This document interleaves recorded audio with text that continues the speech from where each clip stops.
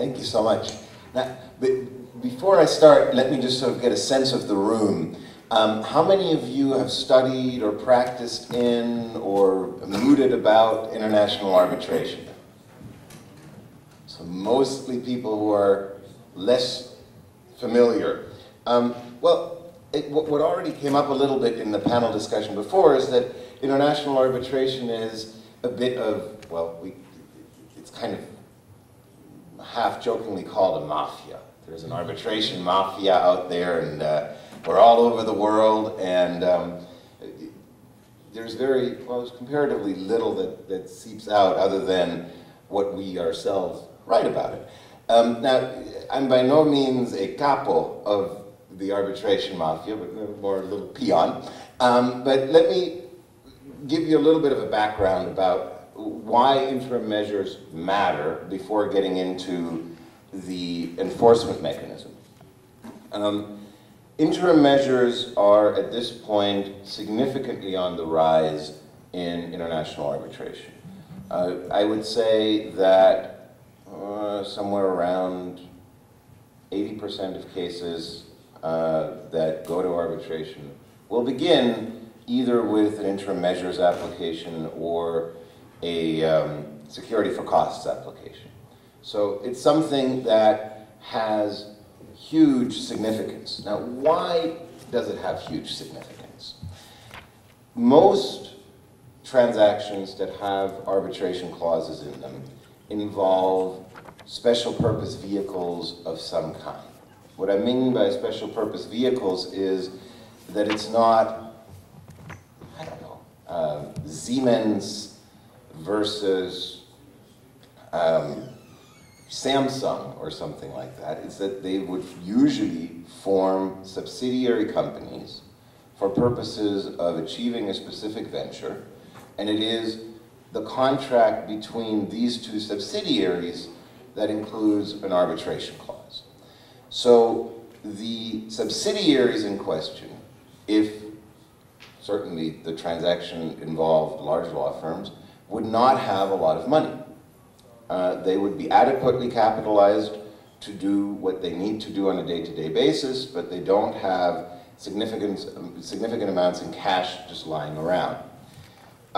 Which means that in order to make an arbitral award effective in the final analysis, interim measures are really important to make sure that you don't just go through the arbitration proceeding to get a worthless piece of paper at the end of the day. So that implies that having interim measures that are actually enforceable also matters. I mean, you usually say it'd be a very bad idea to disregard an interim measures order by an arbitral tribunal. Why wouldn't parties just comply voluntarily? For the most part, if they have money to satisfy a final award, they would. Or if they're the plaintiff. It'd be a bad idea if you're asking somebody for relief and then ignore what they're telling you to do. But if you're dealing with these thinly capitalized special purpose vehicles, you have a real issue that you need to find a way to make the relief that arbitral tribunals order effective as fast as possible. Now, the typical way that you would make arbitral relief effective is by means of enforcement, recognition and enforcement through the New York Convention. Have most of you heard generally about the New York Convention? Yes. Well, it's not the only international treaty that deals with the recognition and enforcement of arbitral awards, but it really, it has 149 parties. Georgia, I looked yesterday, was a member since 1994, and the convention applies fundamentally to foreign awards, meaning awards that are issued outside of the country where enforcement is sought, or otherwise awards that are considered non-domestic by the local jurisdiction, which sometimes happens if you have foreign parties involved. The nationality of the parties doesn't matter, so you don't have to have a nationality of a treaty party to the New York Convention, have the benefit of the New York Convention. And states can exclude certain kinds of relationships that are considered non-commercial as a matter of domestic law from the scope of the New York Convention. Now, the problem, though, is that the New York Convention applies to awards. What is an award? Well, typically, an award is defined as a final determination, either as to the entirety or at least a part of the case.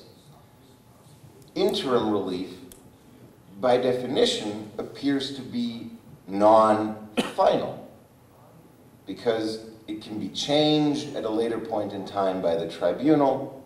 It only affects a procedural disposition with regard to the parties for a period of time. So, fundamentally, many jurisdictions, if not most jurisdictions, applying the New York Convention would quite simply say that the New York Convention is inapplicable to truly interim relief.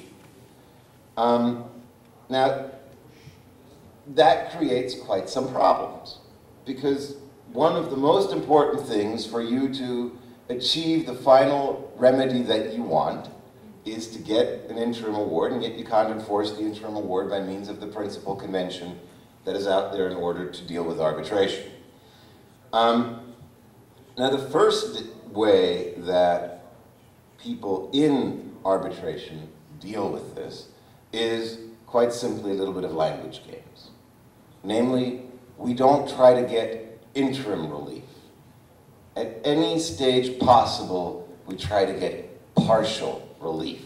And we try to figure out how on earth we can change the request that we have to something that sounds final, something that sounds like it disposes of a part of the case without giving leave to the tribunal, essentially to reconsider what it has done.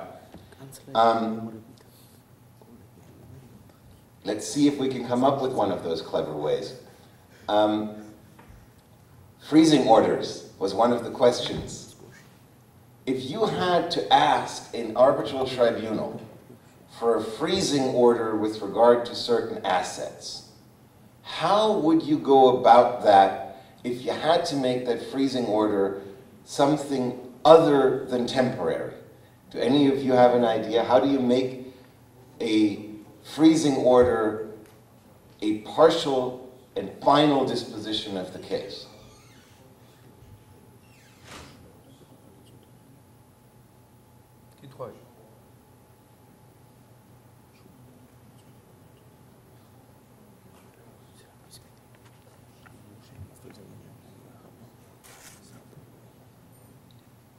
Anyone have an idea? Can you rephrase the question? Sure. You're trying to get a freezing order from an arbitral tribunal. A freezing order, if you termed it in classical terms, is temporary. You say, for the duration of these proceedings, arrest these funds. You couldn't get that enforced under the New York Convention. So now the question is, how do you rephrase your request for relief so that what you're asking the tribunal to do is something permanent? Maybe we can call it like a partial award, for example. Yes. So the first thing you would do is you'd ask for a partial award. The problem is, what the tribunal calls its relief is not dispositive. A court will look at the relief actually granted to a point. And so if there is a freezing order that says, for the pendency of these proceedings, all assets in the following accounts are frozen, it doesn't matter that it's called partial award, it would still not be enforceable. How do you improve that one more step so that it looks like an award in the dispositif? Not make it temporary, but say that it's like final, and then unless the tribunal then reverses it or something, or makes an additional part or something on the same. So the time period, not know the time period, but just to give a freezing order, and unless it is then changed by the tribunal. The problem is the unless language. If there is anything that says unless, or that expressly reserves reconsideration on the part of the tribunal, you're in New York Convention trouble. So you're precisely getting in the right direction. What tribunals will do to cheat this is to say, party A, pay amount of money X into account Y, which is a trustee account, which the tribunal can then say at the end of the day, account holder for account A will now be party B. So then you're no longer undoing what you've already done. You're essentially just saying, well, you know, party A, pay this. That looks like a final award. And the reconsideration isn't a reconsideration of the, well, don't pay money or unfreeze the account. It is how the money in this account is dispersed, who the account holder is at the end of the day. And that is a way in which tribunals are trying to get around this. It's no longer a freeze. It is actually an order, an award of money. It's just that the award of money has certain modalities about it as to how it is to be performed. And their courts will wink, wink, nudge, nudge along and say, okay, we're going to be formalistic about this and consider that this is a final disposition of a part of the case, rather than a temporary disposition. If you were truly functional about it, of course a court knows that this is something that is the equivalent of a freezing order and that the tribunal is fudging. But because of the central importance of interim measures in that context, they're perfectly willing to go along so long as they are given a pretext for it. Yeah. So it's a matter of repping, actually, like how you rep that interim award. But so in that case, and how open are the courts to kind of follow that? I mean, they essentially see that it's not a final award. It's just wrapped as a final award, but the content is not a final disposition. So I'm interested how open are courts in various jurisdictions, how popular it is that they follow this and you know they recognize it as a New York Convention award. It's a bend, don't break kind of thing. So long as you're bending the rule and you're staying within a plausible rationalization of why this is final, courts will go along with you. They let you bend and they're happy because they know just about how central this is for an arbitral tribunal to have effective jurisdiction over the dispute. If you're breaking it by making it so transparently pretextual, they don't have a choice. But so long as they're given really a reed of plausibility, they're going to come along with you. So that the art for counsel in these cases is to phrase it in a way that gives the courts, you know, the branch to allow them to say, okay, we're going to now build all of this out of this little branch. If you don't give them that opportunity, they feel like they're constrained by the language of the convention. And the problem is that the courts cannot redo your remedy for you. So if a tribunal says it's an interim freezing order, they cannot say, well, yes, let's repackage this. I can enforce something if only they had said this, so I'm not going to do it ex officio at the court level. So this clever pleading is something that is instrumental at the first stage when the parties are trying to come up with arguments. Now, your arbitral tribunals, if they're experienced arbitrators, are going to very seriously suggest to the parties, well, could you think of another way to ask me to grant you relief?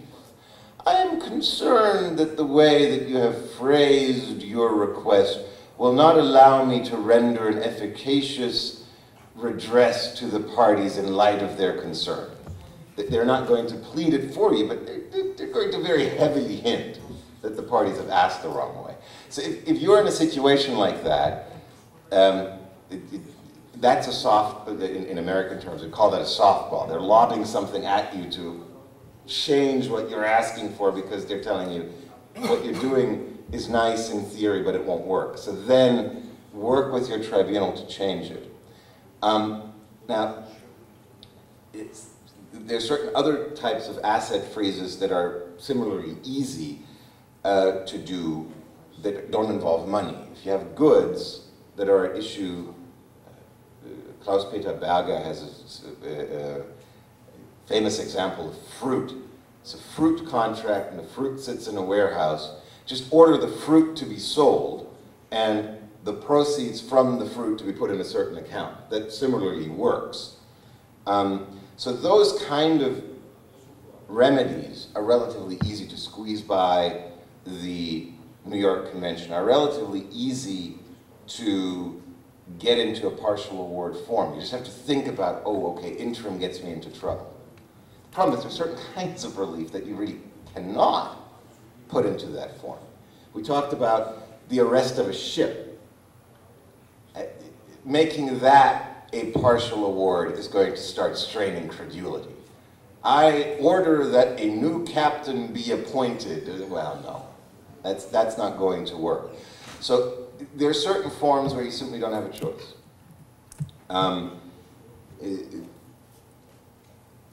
The other thing and we're going to talk about this later on, and we've had the question already,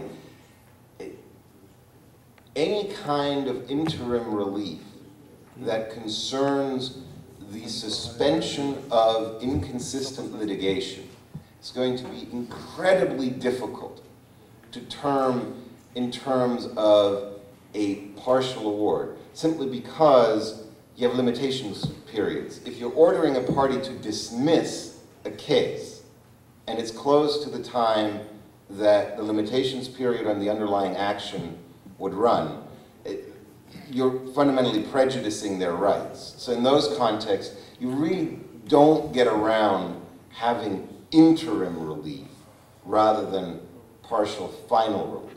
So in those cases, the question then becomes, okay, we're outside of the New York Convention. Am I totally without means to enforce this relief or not? And luckily, many jurisdictions have recognized the need to give some form of effective redress, even in those circumstances. Again, part of the reason for that is that interim relief, in especially a civilian context, go to the efficacy of arbitration in the first place. A tribunal is authorized to issue interim relief in order to protect its effective jurisdiction. So if you wouldn't have a means in domestic law to give effect to them, you might as well not have an arbitration. It's just a waste of money. So many jurisdictions have recognized that we must have some form of statutory or common law, by which I don't mean necessarily US or English common law, but jurisprudential basis to enforce interim measures. Now, we already mentioned the UNCITRAL model law in the first set of remarks, and the 2006 UNCITRAL model law in Article 17 H and I makes express that interim measures orders are to be enforceable on the same lines as New York Convention awards in countries that have adopted the 2006 model law. That fundamentally means that so long as the arbitration agreement itself is valid, so long as due process was granted the parties, so long as the tribunal has acted within its powers, and the other grounds for set aside, I'm not going to run through all of them, are satisfied, so long all of that is satisfied, a UNCITRAL model law jurisdiction under the 2006 law certainly would enforce that decision. The problem is the kind of confusion that could arise out of the earlier version of the UNCITRAL model law of 1985. Article 17 in the 1985 law is far less specific about what happens once once an arbitral tribunal has ordered interim measures. So if you're in a jurisdiction that applies the 1985 law, courts could easily. In the United States, we do not have a statutory ground to enforce interim measures orders. However, some courts have recognized that in the right sets of circumstances, they're going to simply go along with the arbitral tribunal and enforce the decision of the arbitral tribunal to make effective the choice of remedies of arbitration. So in those jurisdictions, you'd have a somewhat convoluted and less predictable set of jurisprudential relief rather than the statutory relief that the 2006 UNCITRAL model law clearly gives you. Now, 2006 model law jurisdictions, you wouldn't have a problem. You're essentially going ahead. The problem that you had under the New York Convention is fixed for you. The problem, though, is that you're still stuck in that position, depending on where you need to enforce the interim measures, that you may not get the interim measures relief enforced outright. You may have to re-argue your case for interim relief in the domestic courts where you're seeking the freeze of assets, for instance. And then you're stuck under a completely different regime than what you might be used to in arbitration. Now, asset freeze. One of the bases that parties love to seek is to freeze bank accounts, especially if you have some semblance of an idea where somebody banks. One of the most famous examples of this is Móvil Cerro Negro against PDVSA. You may remember that Venezuela migrated the oil and gas projects in the Orinoco Belt, essentially nationalizing them, that there were some companies, principally ExxonMobil and ConocoPhillips, that were simply not willing to settle, given that they challenged the underlying legislative action as confiscatory, and started arbitrations. Immediately, they sought, even before they started arbitrations, they sought freezing orders in New York, they sought freezing orders in London, and in the Dutch Antilles. These freezing orders were relatively famous because at one point or another, I think it was somewhere north of $85 billion worldwide that were frozen.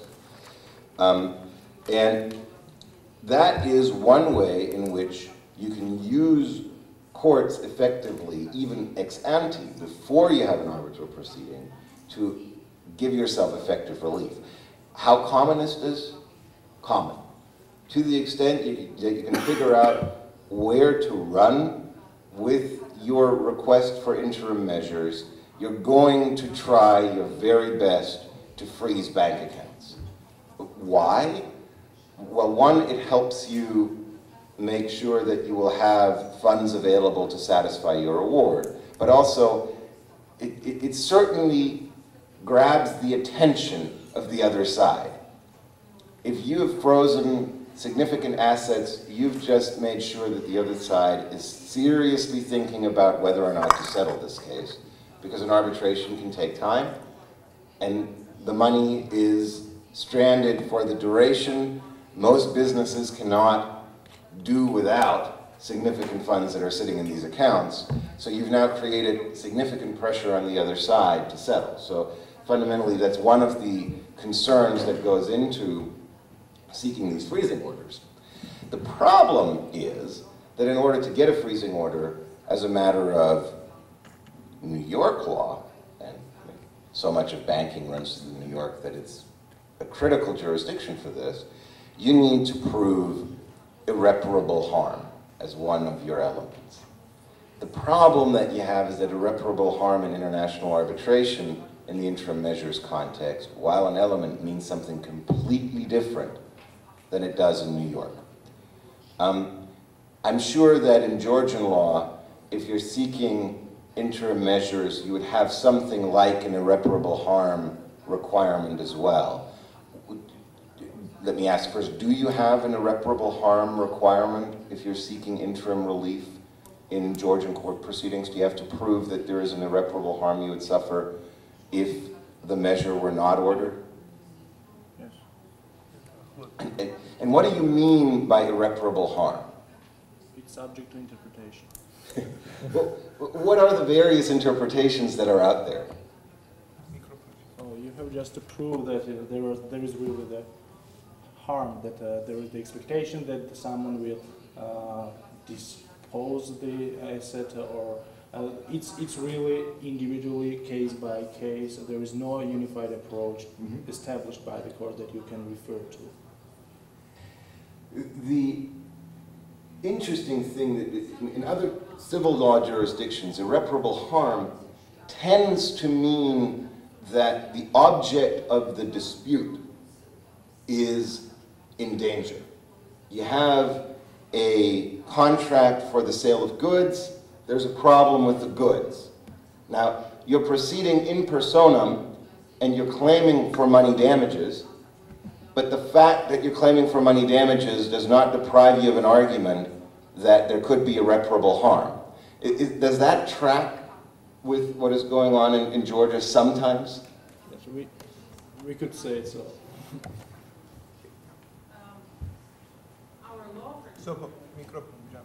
Our law says that the party has to prove that the non-issuance of the interim measure may cause a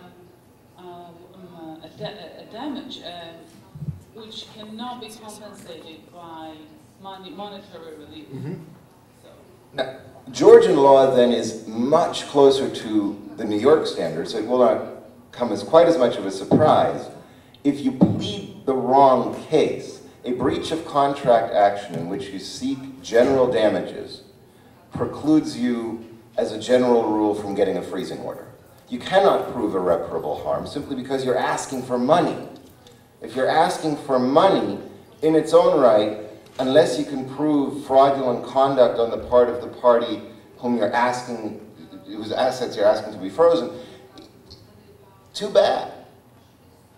Requesting money destroys irreparable harm. Now, many civilians find that somewhat shocking.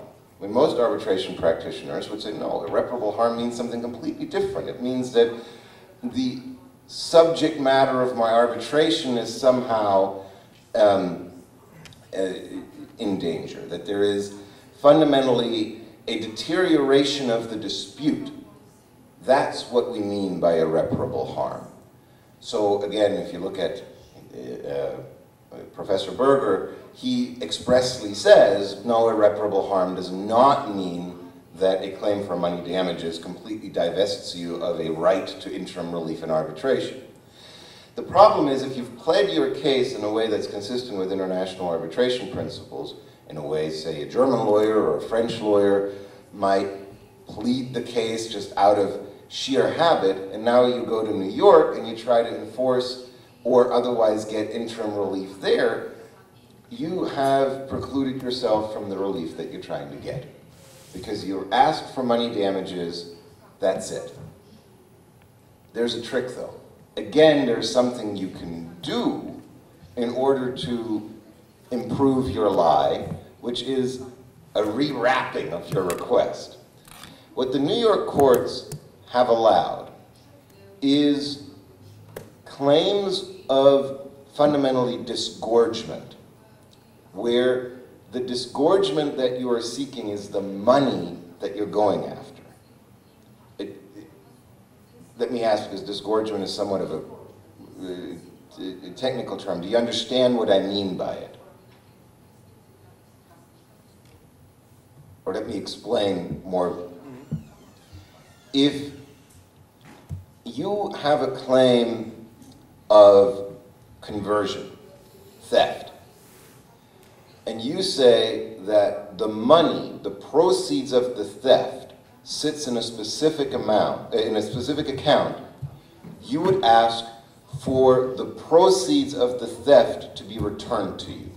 You would disgorge the benefit of the crime and ask for the specific proceeds. That would be the disgorgement measure. Now, if you allege that the money in the account is your money to start with, you can ask a New York court to freeze that account. How would you go about that? You bring a delictual cause of action. You proceed both for breach of contract and for tort, so that the tort cause of action gives you the ability to say that the money in that account is my money, return it to me. You plead it that way, you have a chance to get the New York courts to grant you your relief. Now, typically, it's not that somebody steals your money. It's not that somebody holds money in trust for you and the people are running around spending it. What usually happens is that you have a relationship where somebody makes money on your behalf, sell oil or something like that, and it's the proceeds from the sale that sits in the account. And you have a right to the object, therefore you have a right to the proceeds. That's fine. So long as you can assert that there is a connection between you and the money, you can get your freezing order. But if you forget to plead that case, and you just say, well, I'm afraid that the other party doesn't have enough money, here is money that belongs to the other party, just freeze it, you're not going to get anywhere. You have to specifically assert why you want that money. Incidentally, something that would happen to you with American arbitrators too. Most American arbitrators are going to have a very knee-jerk reaction to issue a freezing order unless they're given a reason why on earth that money belongs to you rather than the other party. The answer that you would get from most New York arbitrators is, well, if you wanted a guarantee, you should have gotten a guarantee. We're not here to provide a guarantee ex post. You had to negotiate for that. If you didn't get the security you wanted for your commercial transaction, tough. So you have to prove that you're not in that position in the context of American arbitrators and American courts. Now, to wrap up, there are a few pleading points that really come out of this that are kind of like the how-to from the arbitration mafia. One, to the extent possible, always plead for a partial award. Wrap up your interim measures request as one that isn't just interim relief, but is final relief as to something. Explain to the tribunal how the relief you're asking for fundamentally protects the efficacy of the remainder of what follows. If we do not do this now, we might as well stop the proceedings. That helps you with regard to non-UNCITRAL model, non-2006 UNCITRAL model law jurisdictions to explain why on earth it is that they should enforce this particular order. Plead the case in such a way that you assert a specific right to the specific thing that you're trying to attach. That means that you frequently will not just claim for a breach of contract, but you'll claim for a tort or other statutory entitlement. Hopefully you drafted your arbitration clause in such a way that you're permitted to do that, even if you're not, argue that you are and see what the tribunal does. Sometimes tribunals are willing to give you a connection arising out of the contract. May very well mean, well, the tort is so intricately interwoven with the contract that even though generally a statutory cause of action wouldn't fall within your arbitration agreement, this one does. Give it a try. And the most important thing is, before you even start your case, you need to know what it is that your final money pool is with which you're going to satisfy your award, so that you can plan ahead as to how you're going to argue your case. Because if you don't do that, you're going to end up with a client that's going to spend, I don't know, anywhere between $250,000 and $12 million on your legal fees, and has a wonderful award that says that they're entitled to, I don't know, $1 billion in damages, except that the award debtor is judgment proof. Your client's not going to be very happy with you in that case. So you have to figure it out at the front end so that you can plead your interim measures appropriately, win them, win your case. Once you've won your case, establish your entitlement to the money again, and then proceed against the money. So that's, I think I've right about stayed on time. Would love to engage you with some question and answer and see if there's anything else I can help. Thank you, Fred. Are there any questions?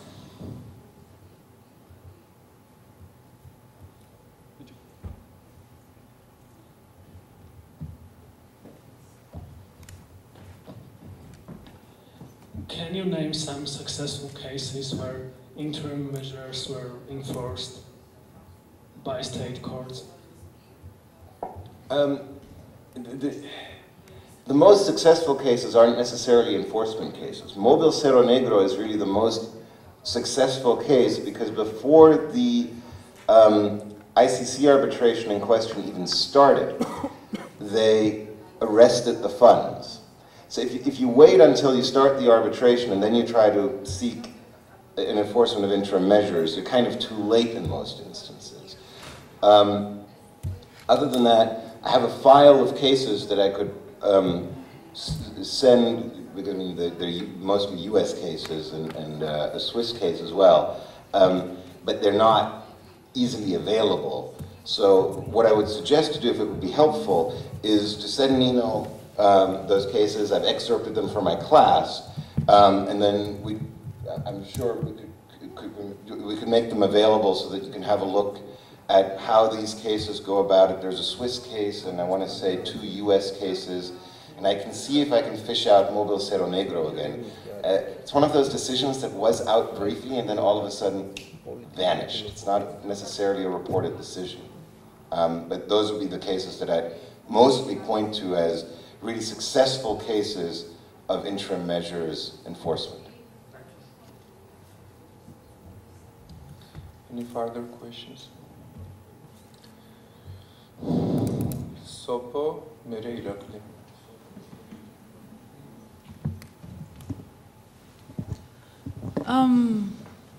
It seems to me that it's not, sometimes it's a matter of tactics. Sometimes it may be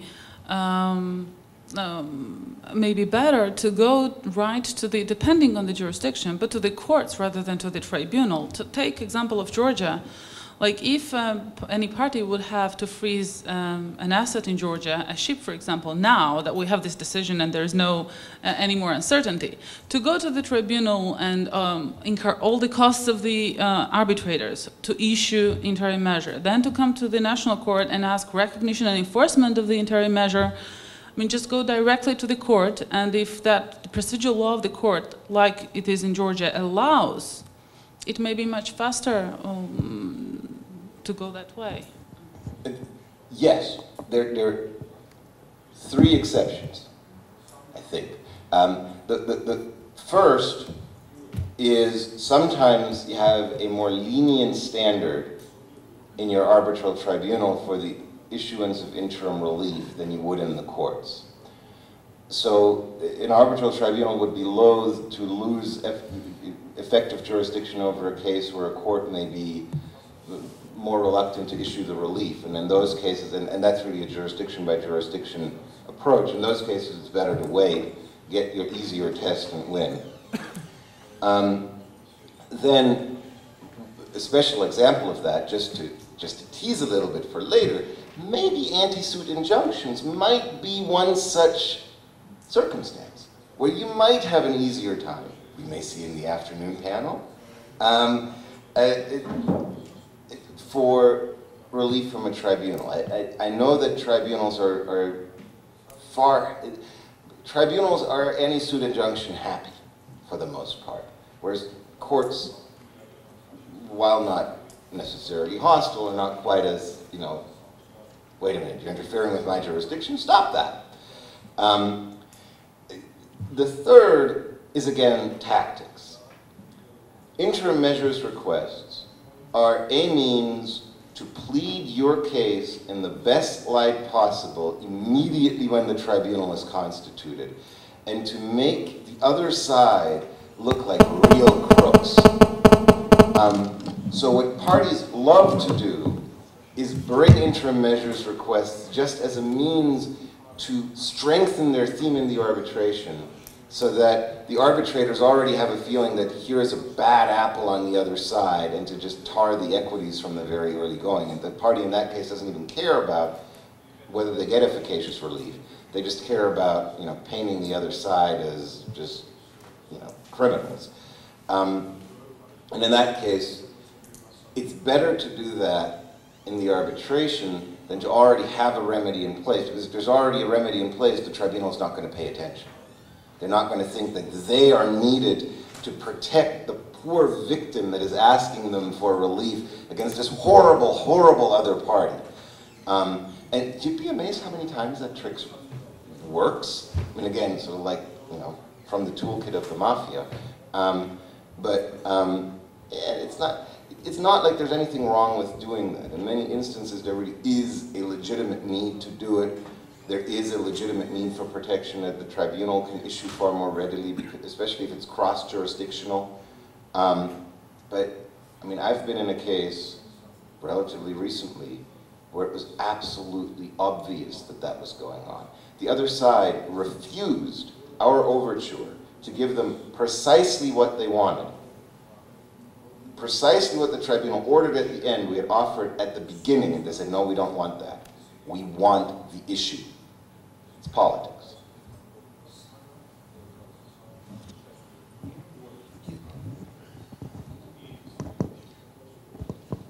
Is there a discussion you're aware of to modify the of New York Convention to impose any kind of interim relief, like it was in 2008 modification of model law, to make life of attorneys and arbitrators easier, and to not to force them to wrap this, interim relief request into final awards. So. It's difficult. I mean, they've done statements of interpretation as a means to try to do something in that direction, but anytime you're trying to amend a multilateral convention with 149 signatory states, you're looking at a close to impossibility. So the 2006 UNCITRAL model law, in a way, is the interpretive statement that would suggest that, well, when we said award, we really meant to include interim relief. It wasn't yet time to do it. And so that's the way in which the UNCITRAL arbitration group kind of tried to wrap its head around the problem. I think most courts that deal frequently with arbitration are aware of it and are kind of dealing with it as best they can. But the effort of getting that change, I think, would be too monumental a task to try, especially because many countries would try to find other ways to make other political pet peeves something that's on the agenda. So pro-arbitration countries would probably not want to open that can of worms right now.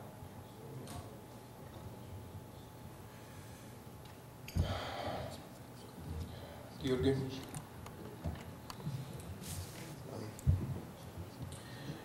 You might be aware about the practice of emergency arbitrators that has become common in international arbitration. The question is whether reliefs or just awards that are rendered by such arbitrators fall within the scope of model law and can be enforced as interim measures, as ordinary interim measures issued by the tribunal. I wouldn't see why not. The practice in the United States has been to enforce AAA emergency arbitrator relief in ICDR cases quite readily in the courts. Now, mind you, that's under the Federal Arbitration Act, not the 2006 UNCITRAL model law, but the 2006 UNCITRAL model law gives you more reason to enforce than the FAA. So I think that you should readily get that enforced if you're in the right jurisdiction and the courts feel like the emergency arbitrator did not violate due process rights. I mean, that's the key problem, because they act so fast that proper notice of a hearing and appropriate hearing of the parties is just something that you could easily run afoul of. But I think most of the emergency arbitrators are going to make sure that they hold the hearing before they issue the relief, which makes the emergency arbitrator far less effective. But, I mean, you know, oh, I would want to arrest that ship you're about to move from port. Can we talk about that? Yeah, give me an hour until I've moved the ship. So, I mean, that's part of the problem of doing that. So there, I think it's really right that you need to run to the courts for that kind of relief. I find the emergency arbitrator a very nice invention, but ultimately it doesn't work, because when there's a true emergency, due process rights are just the wrong kind of idea. I mean, that's why you issue that kind of interim relief ex parte first and then set the hearing, rather than set the hearing first. Thank you, Fred.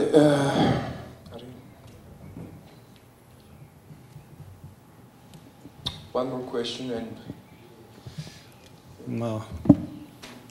როგორც აღნიშნეთ, ანუ საბანკო ანგარიშებზე მაინტერესებს უბრალოდ კიდევ ერთს კითხავთ, ანუ არის საშუალება მისი დაყადაღების სამწუხაროდ ჩვენი პრაქტიკით აღნიშნული სახის უზრუნველყოფის ღონისძიების გამოყენება ჩვენი სასამართლოს მიერ სამწუხაროდ ხშირად ვერ ხდება და ასევე თქვენ აღნიშნეთ მაგალითი, როდესაც შეიძლება თქვათ მეორე მხარის იგივე ხილი საწყობში დააყადაღო. ანუ რა მტკიცებულება არის საჭირო იმისათვის, რომ წარადგინოთ მტკიცებულებები მაინტერესებს ძირითადად. ჩვენთან უნდა იყოს კონკრეტული მტკიცებულება, მაგალითად უძრავი ქონება აღრიცხული იყოს საჯარო რეესტრში და ასე შემდეგ მოძრავიც იგივე. ანუ მტკიცებულებები მაინტერესებს საბანკო ანგარიშების შემთხვევაში, დაყადაღების მოთხოვნის შემთხვევაში რა მტკიცებულება უნდა იქნეს წარდგენილი არბიტრაჟში. მადლობთ. და დავაზუსტებ ასევე მოძრავ ქონებასთან დაკავშირებით, რომელიც არ არის რეგისტრირებული უშუალოდ რეესტრში. მადლობა.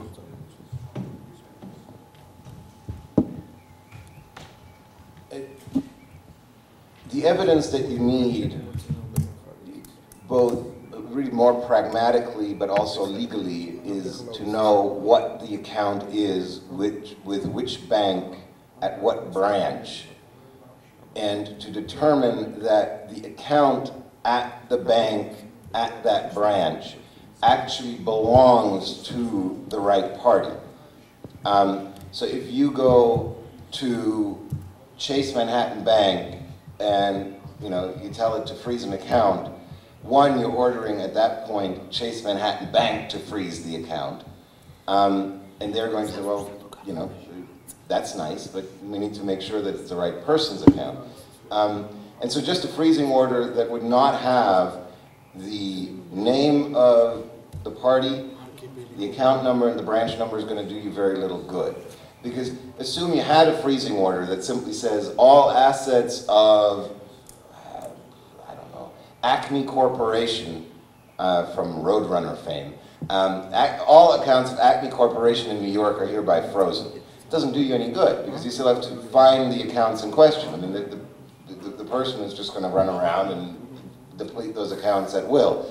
So what you really need is the account number, the account holder. You need to make the bank stop, which means that the bank needs to be ordered to stop, and the bank is only going to be ordered to stop if you can prove that there's a sufficient jurisdictional link not only between the bank account and the party in the arbitration, but per the New York case, you need to also prove that they are actually related to the transaction at issue in the arbitration. And this is more of a pragmatic answer than a strictly legal answer. You could get legal freezing orders that are broader than that, but fundamentally you're not going to be able to get the benefit of them. Those are just for show.